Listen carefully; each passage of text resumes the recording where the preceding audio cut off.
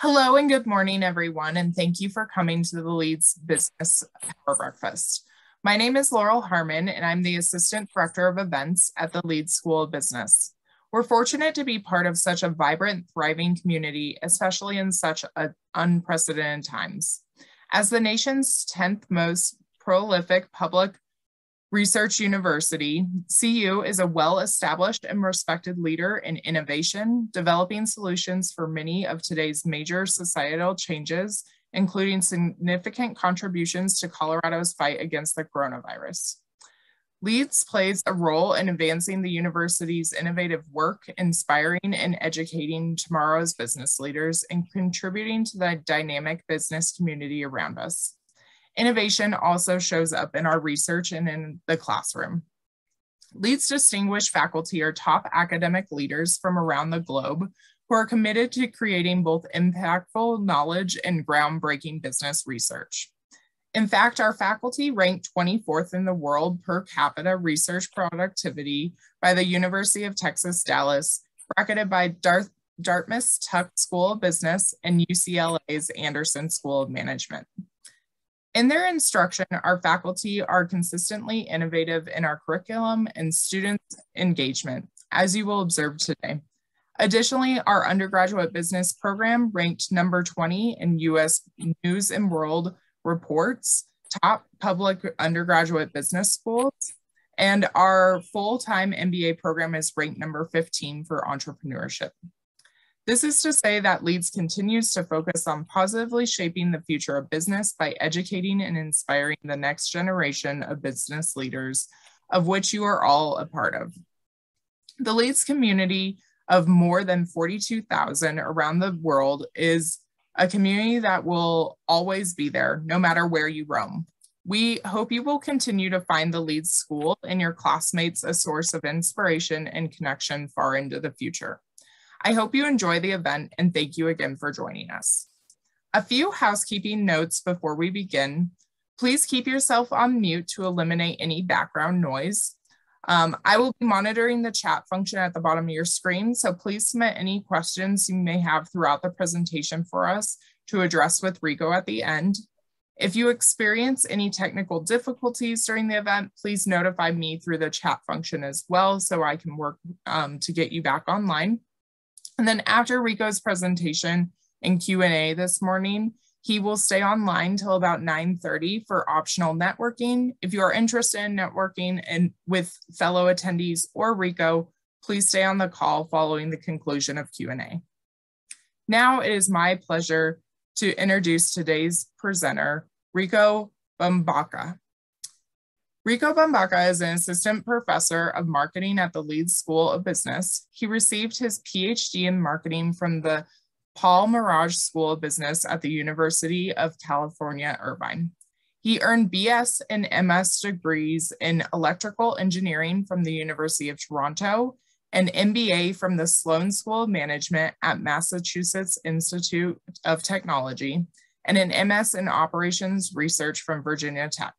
Rico's research interests are in the development and application of big data methods in marketing with a focus on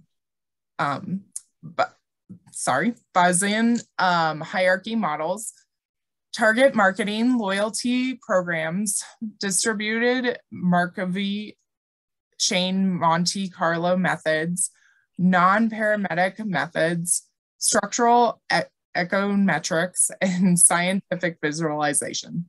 Rico has extensive marketing, business development, and sales industry experience, both domestically and internationally, working with technology startups in the San Francisco Bay Area. Rico teaches marketing, research, and analytics in the undergraduate program and data and decision in the MBA program. Welcome, Rico, and thank you for being here today. Thank you so much, Laurel, for the very kind introduction. It's a pleasure and honor for me to be talking to you this morning about my research. It's something I'm very passionate about and absolutely love. Today's topic is called Scalable Target Marketing with Big Data. It's actually the research that I developed for my PhD dissertation. And I did the work alongside Sanjog Misra and Peter Rossi. They were my advisors at the time. Sanjog is currently at the University of Chicago, and Peter is at UCLA, University of California in Los Angeles. What I thought I would do is, in terms of an agenda, oops, if I can get my slide thing to work here. Okay, Rico, there we go. Okay, great. Well, okay, let me go back, sorry. Okay, there we are, okay. I was using my keys. I should have been using my mouse here. Okay, good. So what I thought we'd do in terms of an agenda is introduce the topic from a business perspective. So what is the business opportunity?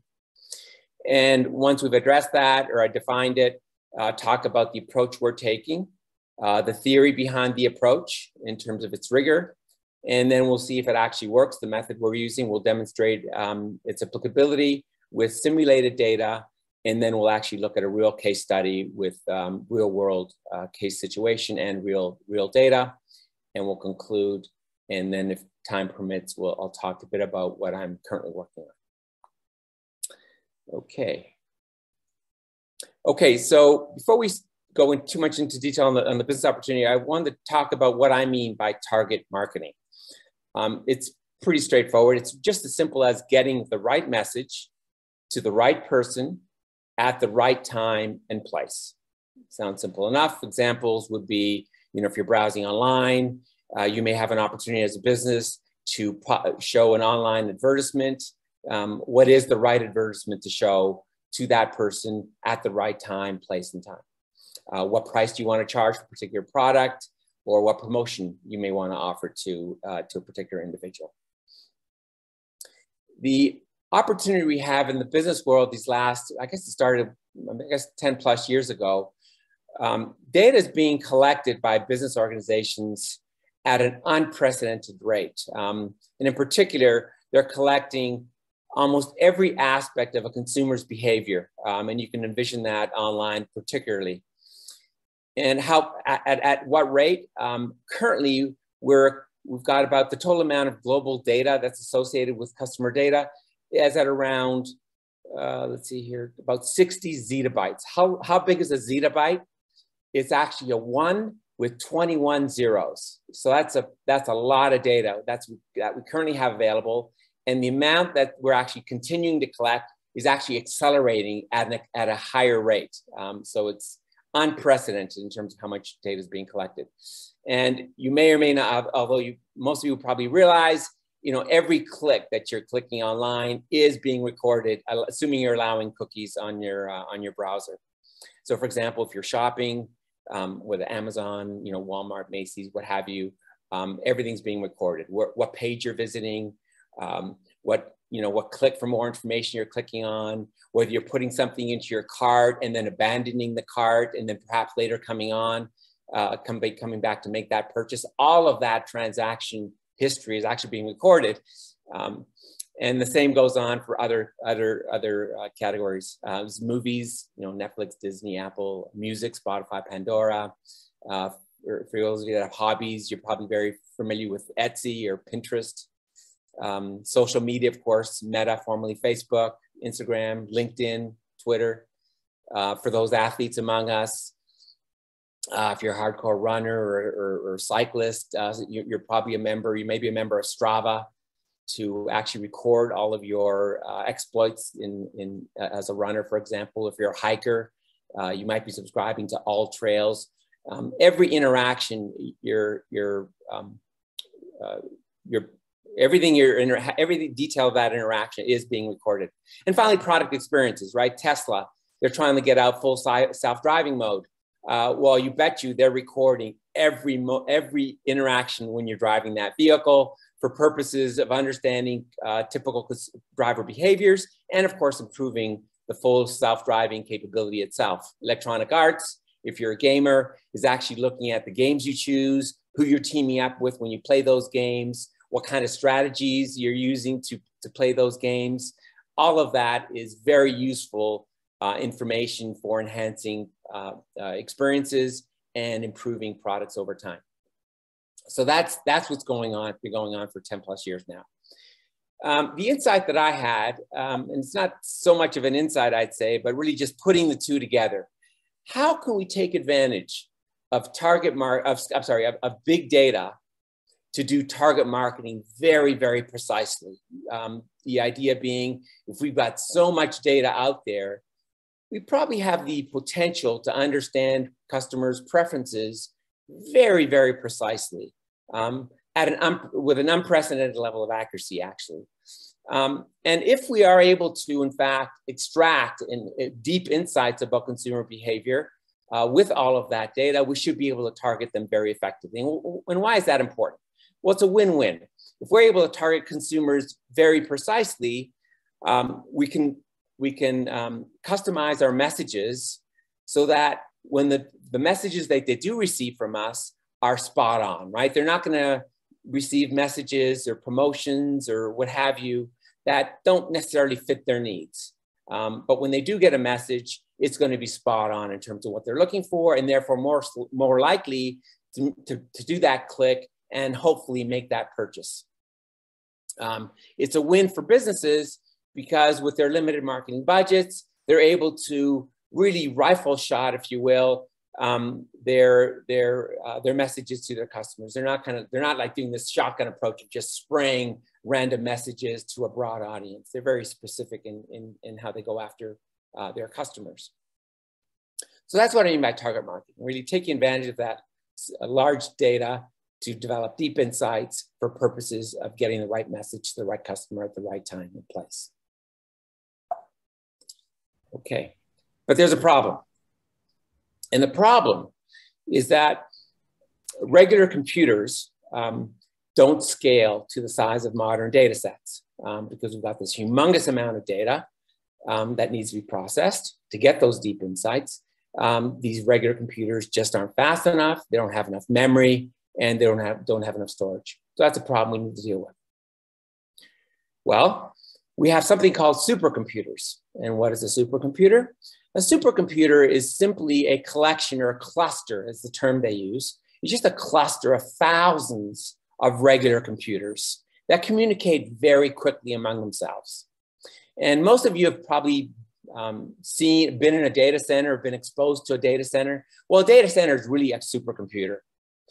And if you walk into one, it just looks like an academic library. We've got stacks and stacks and stacks. Instead of books, there's stacks of computers. And again, there's thousands of these things.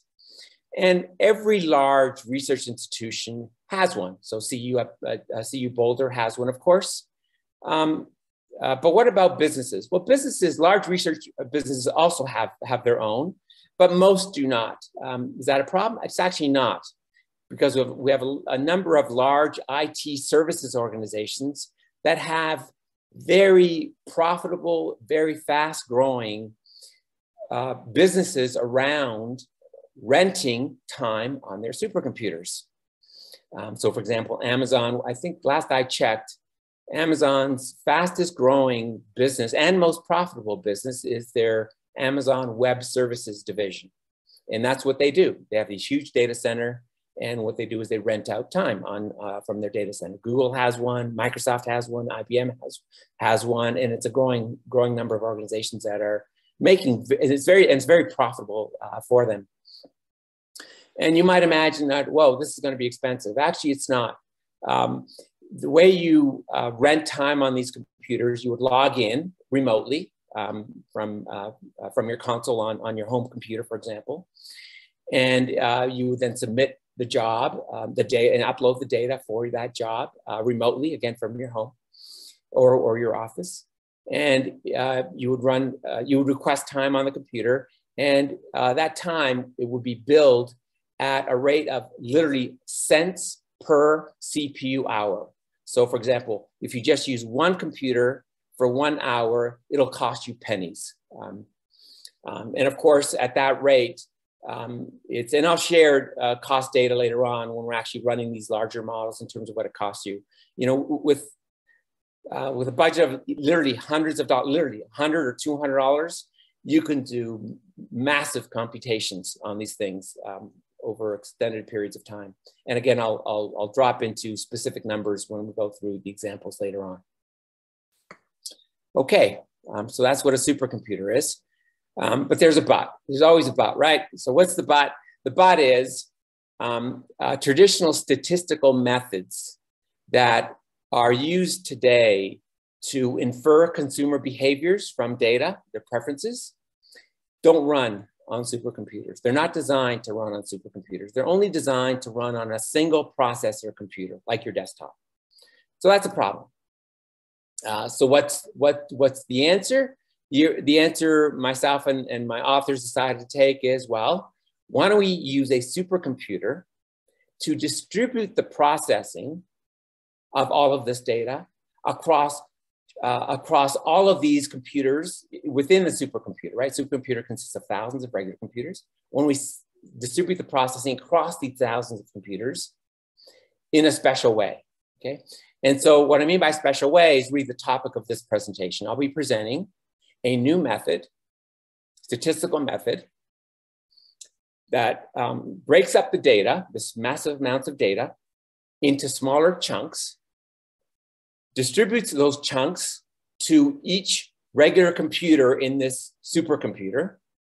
Each of these regular computers on the supercomputer processes their chunk of data independently and separately.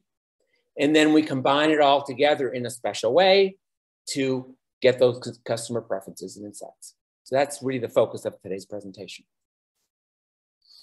Okay, now we're going to dive a little bit more into the kind of method that we're going to use. And this is, and we'll talk a bit about what I mean by Bayesian hierarchical models. There's a mouthful there, but it's actually quite straightforward when we break it down. Okay, but to introduce the idea, we first need to recognize that, as I said earlier, big data provides us with lots and lots of information about consumer behaviors for many customers. However, for any one customer, and you can think of yourself, for example, you may only observe a small number of behaviors that are of interest to a particular business. And what do I mean by that? Well, let's go to an example of shoe purchases. And you may think of yourself, again, you say, okay, well, it turns out that the typical consumer may only purchase several pairs of shoes each year. And I'm being generous here when I say 5 to 10. I'll buy only 1 to 2. But let's say worst case, or best case, I should say, you're buying 5 to 10 pairs of shoes each year, which sounds a lot, but let's just go with that. Now, you need to think about that, and you want to infer a consumer's preferences for their shoes. But you need to recognize that shoe preferences could vary by type of shoe. For example, the shoes you might use for work, for home, sports, running, biking, whatever it might be, tennis, casual, every day, formal, if you're going out to dinner or to an opera. You may have different preferences for the type of shoes you'd purchase. In addition to that, within any one genre of shoe, you've got all these different attributes. And depending on the genre of shoe, so whether it's a work shoe or a casual shoe, your preferences may vary depending on the brand, the style, the quality, materials, color, price, what have you. Okay? And so you can quickly realize that 5 to 10 purchases of shoes that I'm observing from you over the last year or two just isn't enough to estimate your preferences, to get a really good idea on your preferences for shoe types for shoes across types and attributes. To get a really precise estimate of your preferences, we'd really like to see ideally thousands of shoe purchases by you. And if clearly you're not buying that many shoes. And how do we address that issue? And that's where this idea of a Bayesian hierarchical model comes in. And the way Bayesian hierarchical models solve this problem is by sharing data among consumers with similar preferences. Okay, so you can imagine that if you had a twin with identical preferences as you somewhere else in the world, and they're also buying the same types of, they have the same preferences as you, then if I could couple your data with their data, now instead of 5 to 10 shoe per transactions, I've got 10 to 20. and I can do inference more accurately. So let's go through an example. Let's assume that your preferences for shoes, shoe types and attributes are very, very unique. How unique? Let's say you're 1 in a million, right? So every 1 million people in the world, you're the only one that has these particular types of preferences, okay? And let's say you're buying 5 shoes a year, which is being generous, I would think. Well, how much data do we need in order to collect the amount of data that would provide insights, deep insights about your specific preferences?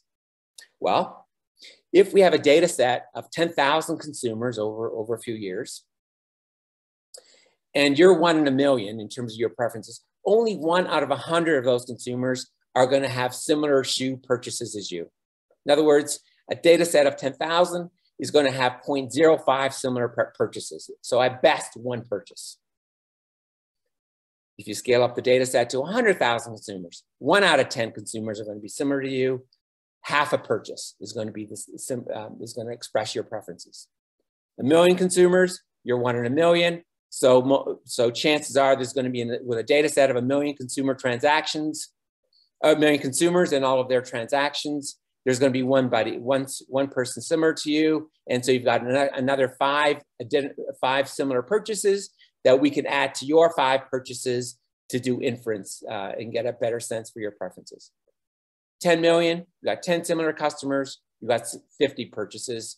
100 million, now we're getting somewhere. You've got 100 consumers that are similar to you that we can now use together, about 500 purchases, all representing a preference that is similar to yours. And with 500 purchases, we can very easily estimate your particular preferences very, very precisely. That's what a Bayesian hierarchical model does. But it's dependent, its success is dependent on big data. You need lots and lots and lots of big data. Now, clearly, if you're not 1 in a million, you're 1 in 100,000 or 1 in 10,000, then clearly we don't need as big a data set. But the more data, the better the inference is going to be. The more accurate your estimates are going to be. So how do you estimate a Bayesian hierarchical model? It's done in 2 steps. The first step is by estimating what we call the distribution of preferences for all the consumers in the data set. So for example, you've got your 1 million consumers, you put them all together in one big database. You don't label, any particular purchase as belonging to one consumer or not. You look at them all together and you just look at the distribution, how preferences are distributed, right? A certain number of people like this particular brand for this particular type of shoe of this particular quality at this particular price, this particular style, this particular color, et cetera, et cetera, et cetera.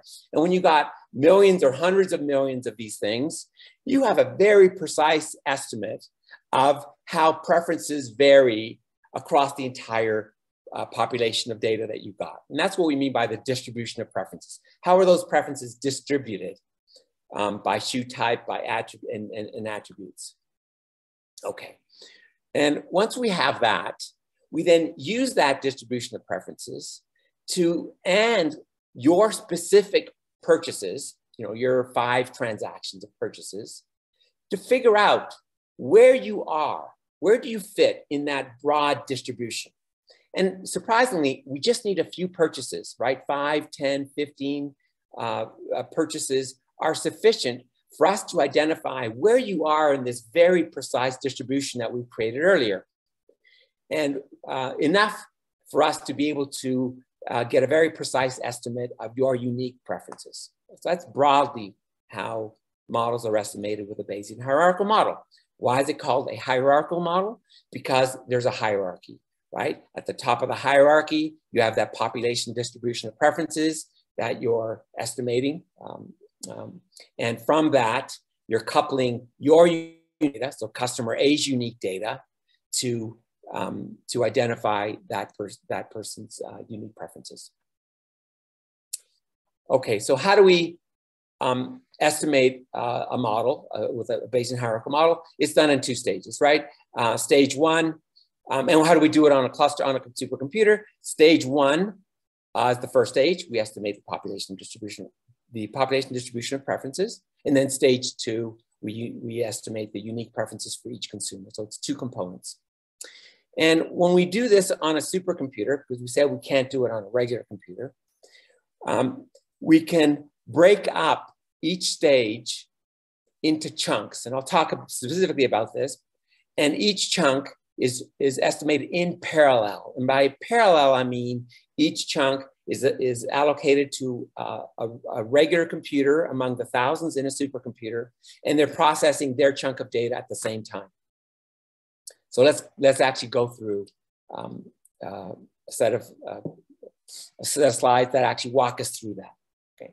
So in this slide, we have the capital letter Y. It represents all of the data. So all of the data associated with all of your consumers that are purchasing shoes, for example. Okay.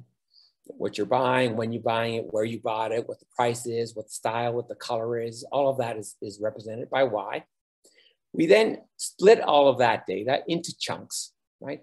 I'm going to say S chunks, where S is the number of computers that you're going to allocate the data to. So it could be 10 chunks, 100 chunks, 1,000 chunks.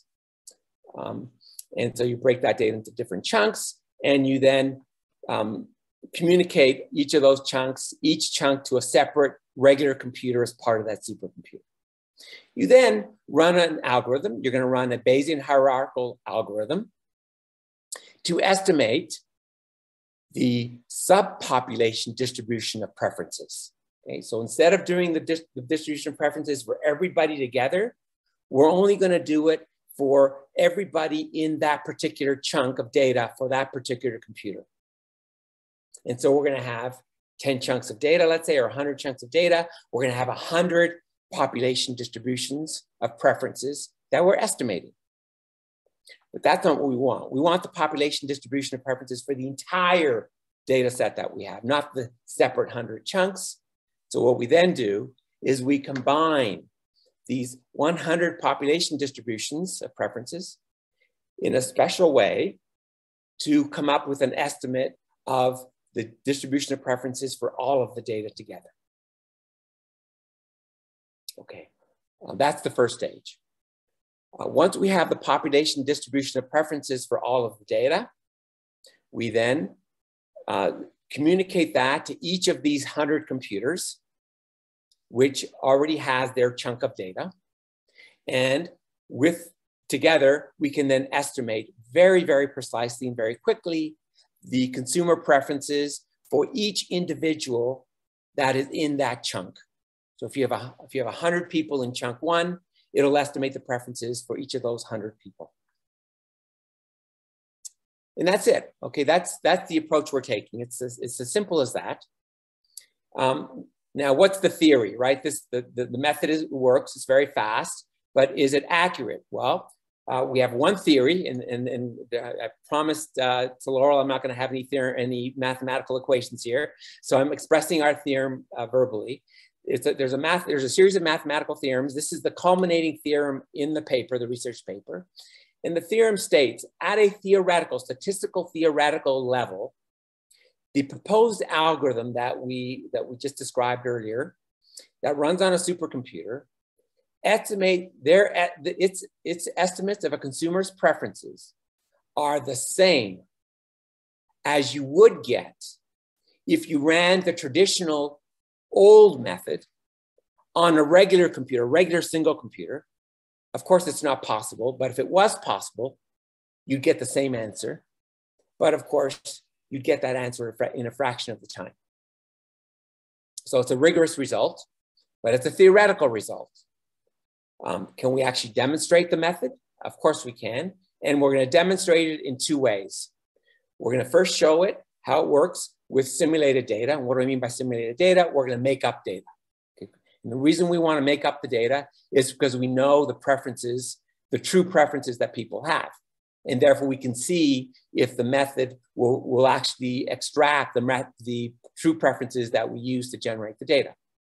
And then we're also going to show it with a real case, with real data. Okay, so I'm jumping ahead. This is the first chart of our stage 1. And in the simulated data, we're actually simulating data for preferences that people have across four different products types. And we're looking at four preferences, preference for, let's say, brand 1, brand 2, brand 3, and let's say how important price is. Okay, that could be another preference. How important is price to your algorithm? In this case, I'm only going to show the distribution of preferences, the population distribution of preferences for two elements of those preferences. I'm going to call them preference element 3 and element 4, or attribute 3 or attribute 4, whatever they might be. The true value of attribute 3 in the data we've generated is actually 3, the number 3. The true preference level for attribute 4 is the number 2, and that's on average. Okay. And so what do we see in these charts, or these plots, I should say? Okay, we're actually superimposing 3 types of plots. The first being in blue, and it's hard to see the blue because it's being covered by the red. But if you can look closely, you'll see there's a blue line in each of those. That blue line represents what I call truth. It's the true population distribution of preferences that is estimated, that is inferred from the traditional statistical process using a single regular computer. Okay, so that's truth. That's what that's the regular computer with the traditional method gives you. In gray, we've got a bunch of those. Those are each the population of preferences for each chunk of data that we ran on the supercomputer. And so you see a bunch of them. And see the ones on the left, you see there's a little bit more variance on the ones on the left. The ones on the right are a little bit more tighter. And then in red, we've got the population distribution of preferences for the entire population estimated on the supercomputer. And that's what we've done there. All we've done is combined in that special way all of those gray plots, if you will, right? We've combined the subpopulation distribution of preferences for each of those chunks in a way, and we get the red. In summary, I hope you'll agree that the estimate from the supercomputer in red is essentially identical to what you get from using a regular computer, but taking much, much, much longer. So the stage 1 looks good with simulated data. How about stage 2? Okay, for stage 2, if you recall, we're going to estimate the very specific preferences for each consumer. Okay, so this is kind of it's probably a new type of plot for some of you. And each of these plots, there's actually a whole bunch of plots in this. Each subplot is called a quantile plot. And I won't get into detail in terms of what it means technically. But I'll walk through what it means from an interpretation perspective. So we've got 3 columns of plots. We've got the rightmost column, and we have at the bottom of that t equals 45. A middle column, at the bottom of that t equals 15. At the leftmost, t equals 5. The t is just the number of observations or number of transactions that we're observing for any one consumer. Okay, so if we start with the leftmost, t equals 5. So in the simulated data, we simulated 5 purchases of, let's say, shoes. And for that column, left column, we've got 5 sets of plots, right? 1, 2, 3, 4, 5. Each of those represents a random consumer. So we've chosen 5 random consumers among 1 million consumers that we've actually estimated. And on the on the horizontal axis, we have, so what we're plotting is, we're plotting the preferences, the consumer preferences for each of those 4 attributes, the attribute 1, 2, 3, and 4, represented by beta 1, beta 2, beta 3, beta 4. The vertical is the preference for each attribute by the proposed algorithm on the supercomputer. On the horizontal, the estimates of the consumer preferences on the regular computer, single computer. And that's what the red, there are a bunch of red dots. Each red dot represents where the proposed versus the single computer. It's called the Gibbs sampler that we used. And so how close are they? Well, we've superimposed what we call a 45-degree line. That's what that black line is. If they're identically the same, those red dots should lie on that black line, okay? And you'll see they're not exactly on, but for the most part, they are. And so it demonstrates that the algorithm at the consumer, individual consumer level for these 5 random consumers, you're reproducing the consumer preferences pretty closely to what you would normally get on a single regular computer. And when we increase the number of transactions to 15, the middle column, we're getting also excellent representation. And also on 45, we're getting excellent representation. Although in some cases, for when you have 45 observations, there is a slight degradation. That's the weakness of the algorithm. When you have a lot of observations for transactions for any one consumer, there is a slight degradation, which I'd be happy to talk about perhaps later in the question and answer session for anybody that might be interested. But it works pretty well for the vast number of transactions that most consumers would actually go through when in purchasing consumer items, for example. Okay, so it works pretty well for consumer data. How fast is it? Okay, so in the first row, we're estimating 1 million consumers. We're estimating the consumer preferences for 1 million consumers on a regular computer for using a traditional method. It takes about 13 hours.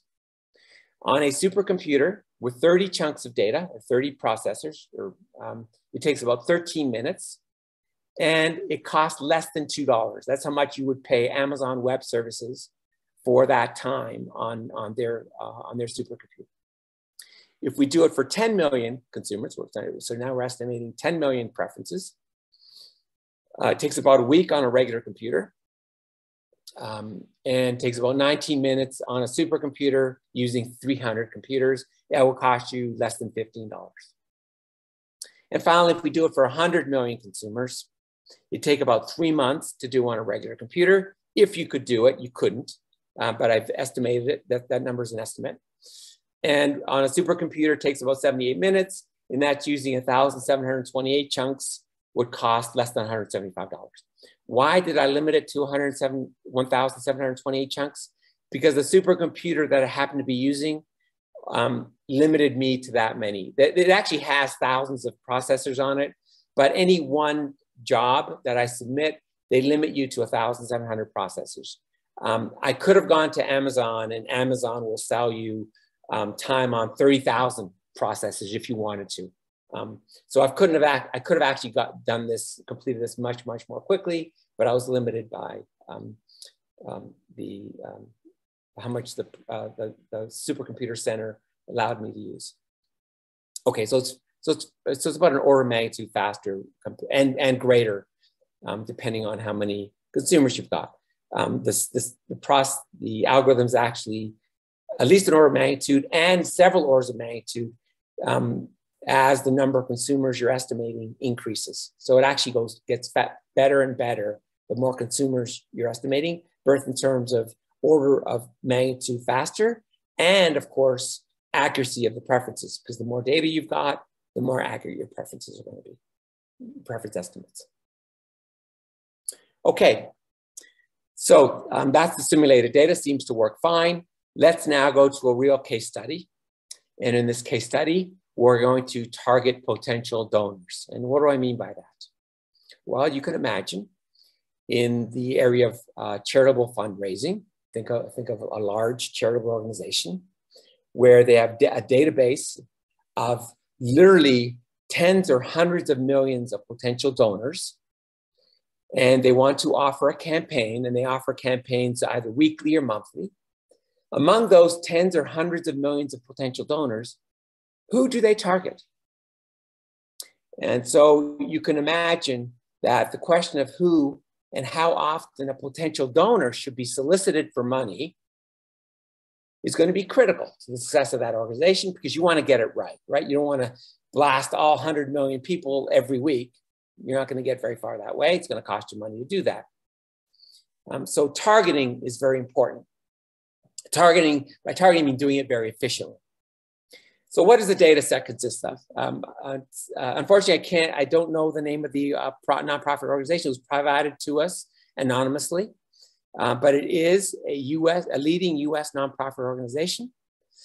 consists of the donation and solicitation histories of over 1 million donors, which represents 3 million donations, 28 million solicitations for donations over a 15-year period. And on average, each donor was solicited about 21 times. So this fits very well with the setting of the algorithm that we've described earlier.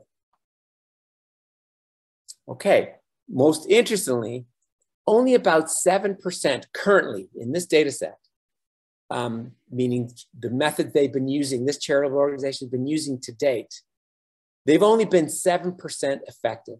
In other words, 7% of the solicitations they've asked for after the first donation result in actual donations. In other words, they're missing 93% of the time.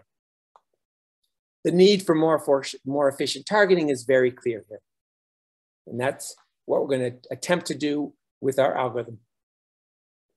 Okay, what we're going to do, we're going to build a model that we want to estimate, a model of consumer preferences, in this case, donor preferences of attributes that are good predictors of whether they're likely to donate or not. So what we want to predict, we're calling the response variable, is the probability of donating, right, at that particular time.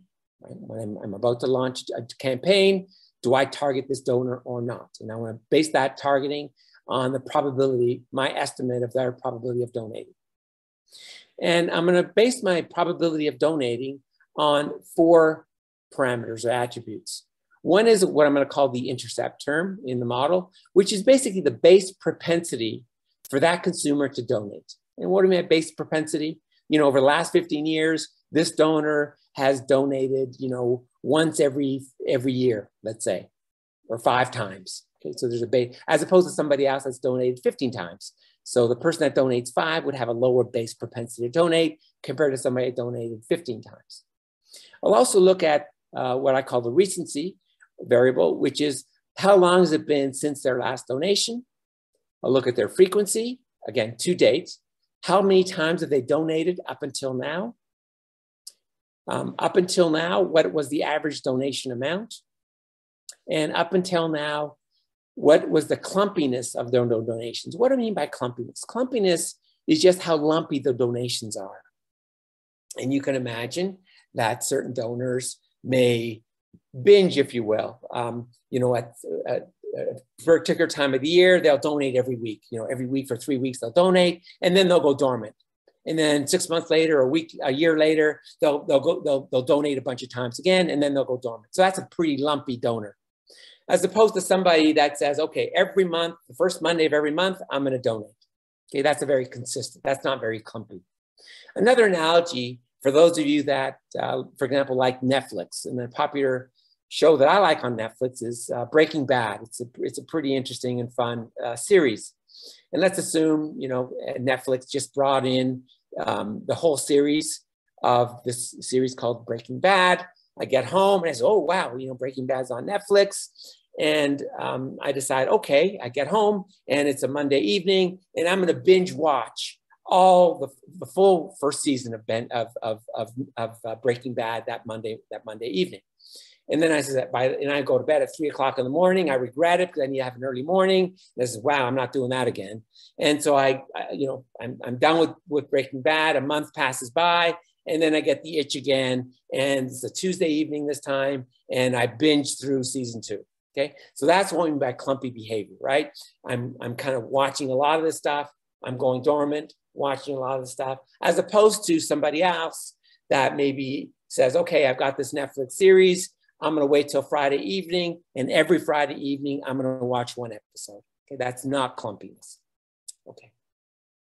And so what I'll do, I'll look at all of that data in using those 5 attributes, and I'm going to break up my data into 2 parts. The first part is called a training data set, which is really the first 15 solicitations for each particular consumer. And the holdout data is all of the solicitations afterwards. So the 16 solicitations and however many more there are, I'm going to keep those out. I'm going to hold those out from training. And so what I mean by that is I'll use the training data to estimate each consumer's very specific preferences, and then use the holdout data to predict whether they're going to donate for each of those remaining solicitations that I didn't use for training. Okay, so that's how we're going to test our model and the accuracy of our model. Okay, so here is the output of the first stage. And I should have mentioned, sorry, I'm going to go back to the simulated. If you look at the simulated data, the scale, the vertical scale of these plots is 0.4. You see, that's the height of the vertical line, 0.4. So it's pretty high. Whereas in my simulated data, you'll see the height is about, what is it, 0.01. So the scale is, we're zooming in very, very closely here. And so at first it may seem that the blue and red lines aren't very close. But in fact, because we've zoomed in by a factor of 40, right? 0.4 to 0.01 is a factor of 40. We've zoomed in by a factor of 40. You see these very minor differences. But in fact, if I zoomed out by a factor of 40, it'd be the blue and red line would be on top of each other, right? They'd be essentially the same. And so we're actually able to produce the population distribution of preferences very precisely, albeit the magnifying glass we're using here is quite close up, and that's why you're seeing, oh, it's a little bit off. Well, actually, it's not. They're actually very, very precise. Okay, that's the population distribution. How do the consumer preferences look like? Here, we're looking at a random sample of 24 of these donors. And again, we're plotting quantile plots, and you've got the 45-degree line, and you'll see our preferences that we're coming up with are not quite as good as a single computer. In many cases, they're right on, but in some cases, they're a little bit off. So for example, in the quantile plots in the upper right, you'll see for the first two preferences, they're a little bit off. Okay, well, let's see. Okay, so the estimates are pretty good. They're very good for many of them, but not as good for others of them. Okay, what is the managerial impact of these preference estimates using the proposed algorithm? Okay, so we'll look at that. Why do we care? Why does a business manager or a manager of that charitable organization care about this? And before we do that, I should mention, I didn't talk about the performance. How fast is the method? So for just over 1 million donors, it would take about a day and 6 hours to estimate on a regular computer. It takes about 1.5 hours on a supercomputer, and will cost you less than $3. Okay, so why do you care? Why does a manager care? Okay, so let's go through two types of decision rules that a manager at this charitable organization would use to target their donors. One rule could say, okay, now that I've got all these preferences, and in particular, I can predict based on those preferences, the probability of any one donor giving at that particular time, if I was to ask them for money, what is that probability? Okay, and if the probability exceeds some threshold, let's say 80%, if I have a donor that has a probability of donating more than 80%, then I'm going to target them now. Okay, that's my decision rule. Another decision rule could be, okay, let's look at all of our donors. Okay, all 100 million of them, all 10 million of them, all 1 million of them, whatever it is, and let's just rank order these donors in decreasing order of highest probability, highest likely to donate to least likely, and let's take the top 1,000. Okay, and so that could be my targeting rule. Okay, and so we'll look at both targeting rules. And for both targeting rules, we'll look at, because we know if they actually donated or not, we could look at the proportion of donation counts that were correctly predicted and the proportion of the total donation amount that was correctly predicted. And that's what this set of plots do. In the upper half of the slide, we've got our first decision rule, which is target people based on exceeding some probability threshold. And that's what that horizontal axis is, right? If your probability of donating is above 0, above 20%, above 40%, above 80%, target them. So the threshold is variable. We'll see how the method performs across a whole series of thresholds from 0 to 100%. And on the left, we have predicting donation counts. And on the right, donation amounts. How many are we able to predict the total amount that's donated? In blue, we have the performance of the single computer, which takes a super long time. And in red, we have the regular computer. And you'll see they're essentially identical, although you'll actually notice that the supercomputer is actually slightly better. And there's technical reasons for that. It turns out that the supercomputer, not only is it faster, but it actually gets to the answer more quickly. And because of that, you're actually getting more accurate preferences, and that's why it performs better. On the lower half of the slide, you've got the second decision rule, where you're going to target people based on the group, the most likely set of donors, right? The most likely 1,000 donors, the most likely 2,000 donors, all the way to the most likely 10,000 donors. And on the left, how many do we predict? How many of those donation counts do we predict correctly? On the right, how much donation amount do we predict correctly? In blue, the regular computer. In red, the supercomputer. And again, you'll see that they're essentially identical, although on the upper end of number of most likely donors, you'll see that the supercomputer algorithm is actually a bit more efficient there for the same reason. It's a faster, it converges more quickly. Okay, why did I do this? I wanted to demonstrate that in fact, you get the, from a managerial perspective, both algorithms get you the right answer, so to speak, right? And the same, and equal value, right? But the single computer takes too long, right? And we forced it on the single computer just to show you that yes, the proposed algorithm does work and gives you the same value that a supercomputer does. So we can rest assured that it's doing the right thing, okay? Okay, the other comment I want to make is, if you recall, the targeting efficiency that the organization was getting without this algorithm was 7%, right? They were missing 93%. And if you look at the lower set, targeting the most likely donors, you're going, 7% is that dashed line, the black dashed line. You can significantly exceed that targeting efficiency to over 90% when you're at 10,000 consumers. So you're almost getting everybody correctly. In other words, very few donors are receiving requests for donation solicitations that they don't actually positively respond to. So your efficiency is very, very good. Okay, so now let's do this. This is the actual real thing, right? Because in the real world, you're not using a supercomputer. You're using your regular computer.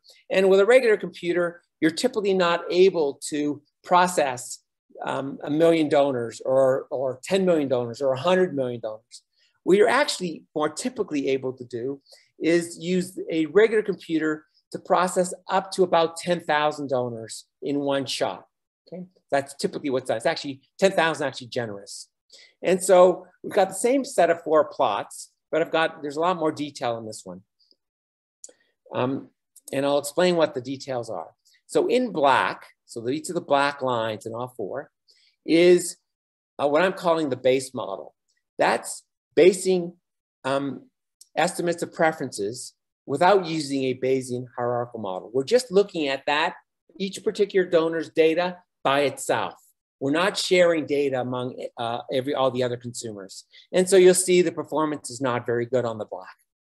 It's a base, and all we're doing is looking at the base propensity to donate. We're not looking at recency, frequency, clumpiness. We're not looking at any of that. Just looking at each individual's base propensity without sharing data. So not very good. We're in the green, we're using, again, individual data. We're not sharing data again, but now we're also using their history. What is their frequency, past frequency, average amount donated, how long has it been since they last donated, how clumpy are they, and you're getting an increase in effectiveness, right? In terms of targeting effectiveness, but still not that great. Okay, so let's now go to the Bayesian hierarchical model. So we're sharing data across consumers. And so in blue, we're using a regular computer for 10,000 donors, right? Because a regular computer can't handle more than that without having to wait a long time. And you'll see that you're getting a huge increase relative to the models that don't share data. right? So the blue lines are getting much better targeting efficiency. And finally, we're going to estimate our model with the proposed algorithm on a supercomputer, and we're going to run two types of models. One is a simpler model, but using all million consumers, so all million consumers, and you're getting a nice bump in targeting efficiency on all four charts. And then we're going to estimate a slightly more rich model, more fine-tuned model. The one with the million consumers, the million consumer, but a simple model is in dots, the red dots. And then we're going to estimate a fourth model, or a fifth model, I should say, that has a more rich model, meaning it allows for more fine-grained behaviors, and you're going to get a slightly increase in effectiveness.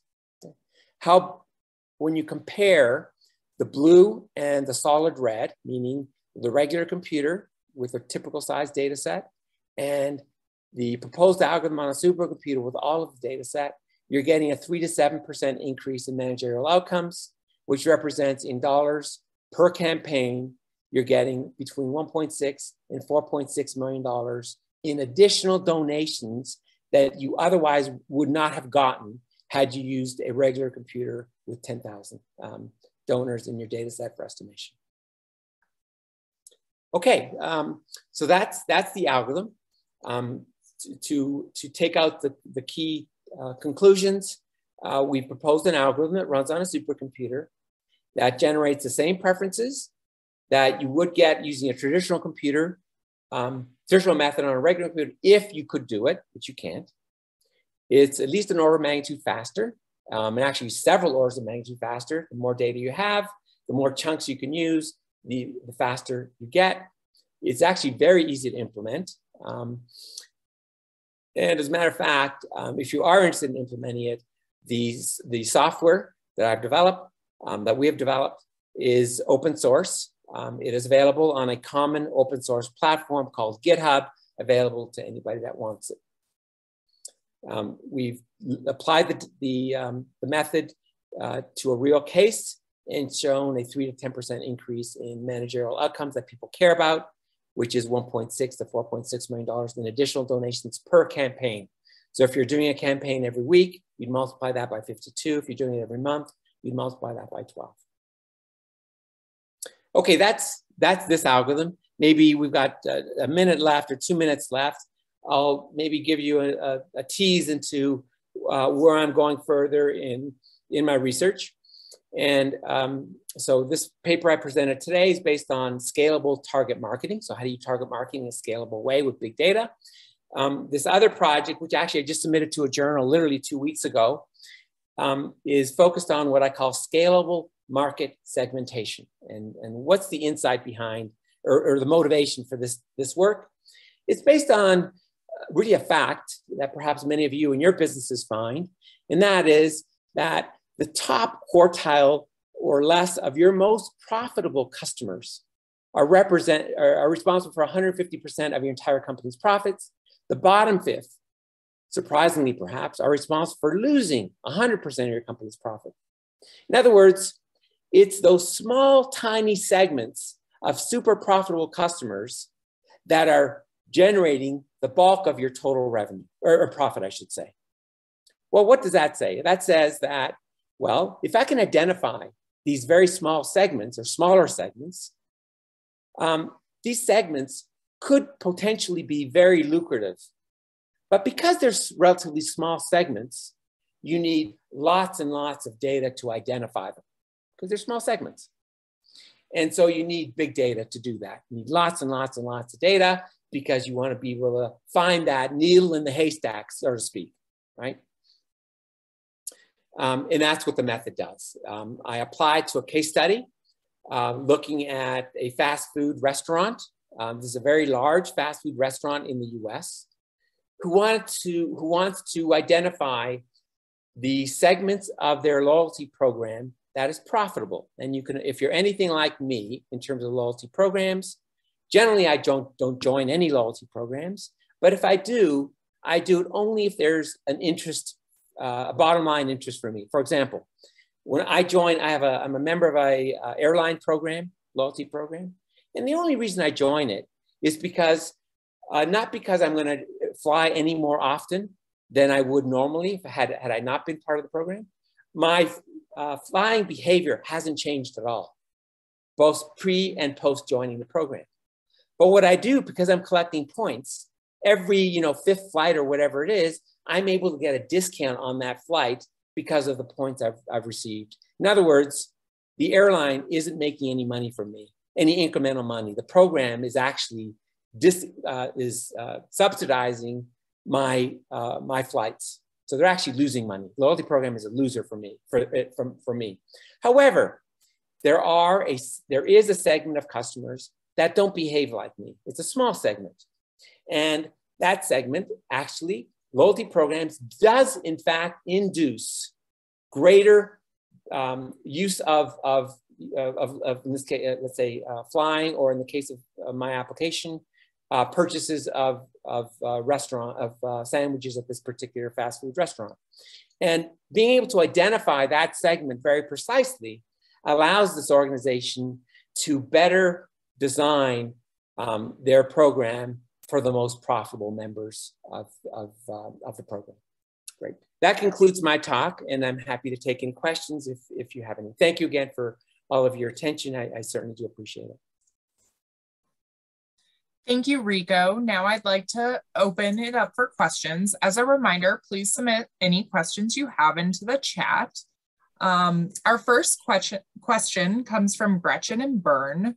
Are the models based on a snapshot in time about consumer preferences, or do they also factor in changes in consumer preferences, trends, et cetera, over time? Excellent question. Thank you for sharing for that question.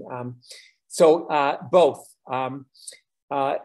So if you recall, I talked about estimating the model in two stages. The first stage estimates the population distribution preferences, and that's the bulk of the work. That's where all of the processing really happens. The second stage is really sub-second, right? It's for any one particular consumer, it takes a sub-second to actually get their preferences. And of course, you can imagine that preferences change over time. And so if preference, well, let's do both cases. If preferences don't change over time, you estimate the first stage one time, you're done. And then every time that consumer visits a particular website, you can figure out what message to pop up, for example, okay? But if their preferences change over time, you're gonna have to update that population of distribution preferences.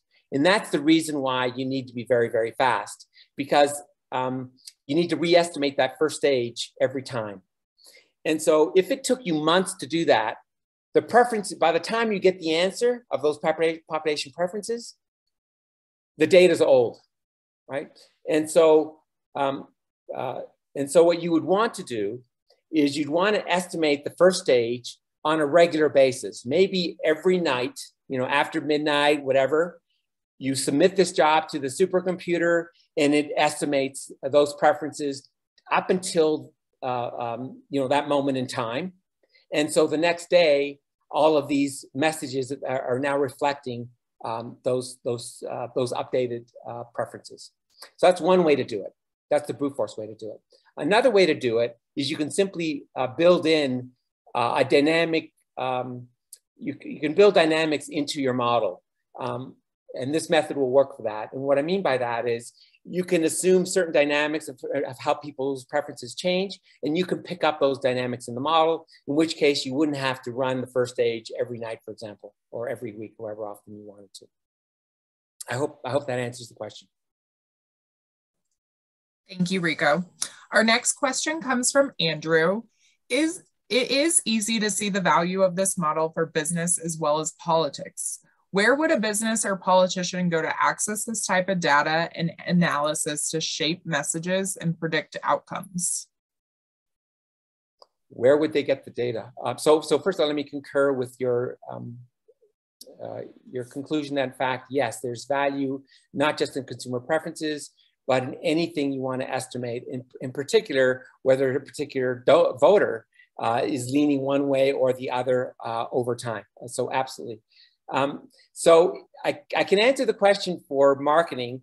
I can't answer the question with politics, but I don't know how how data is being, if data is being sold, for example, when you're doing this polling data, if that's being sold or not. I know in marketing, all these large organizations are actually selling data. Now, clearly, if you're in Amazon, you're not going to sell your data, or most likely you're not. So in the case of Amazon, they're collecting all of their data directly.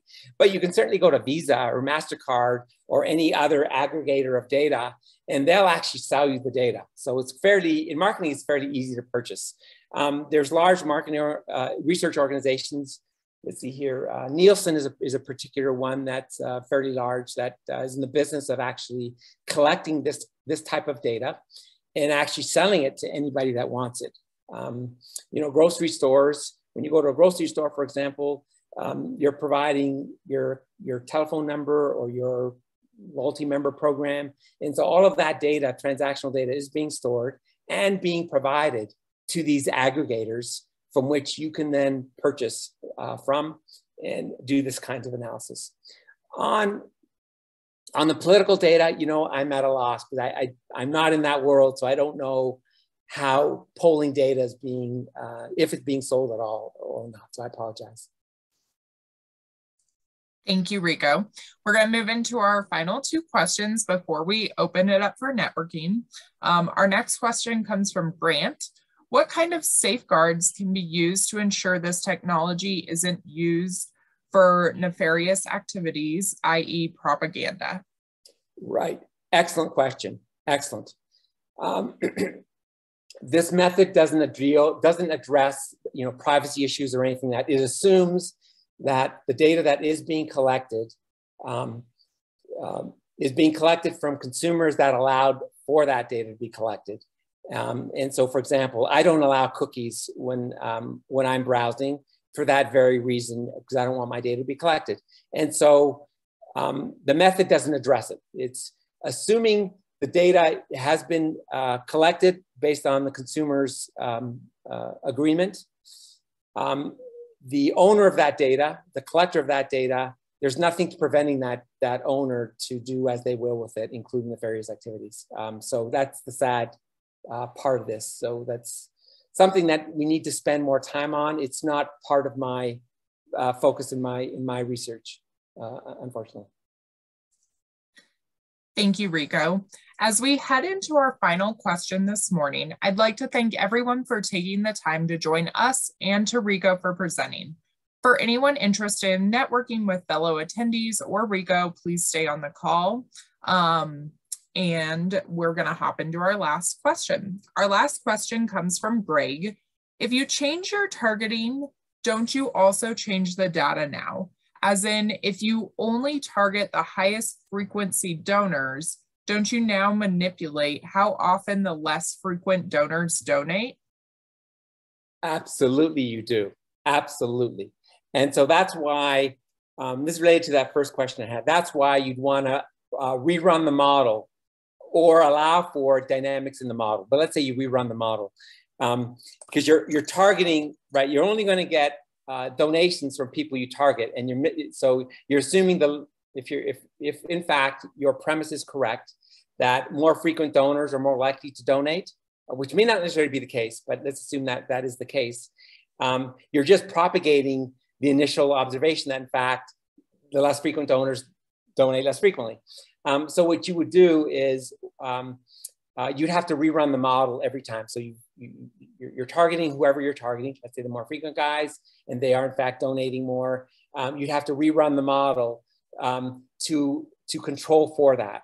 So you'd have separate models, so to speak, or separate aspects of the model that are just looking at the high frequency guys versus the low frequency guys. Eventually the low frequency guys are going to be targeted because a particular low frequency guy would donate, after 2 months. Okay, it's your turn now. Typically, you donate every 2 months. Therefore, I need to your time is up. I'm now going to ask you for a donation, and therefore, hopefully, get a positive result.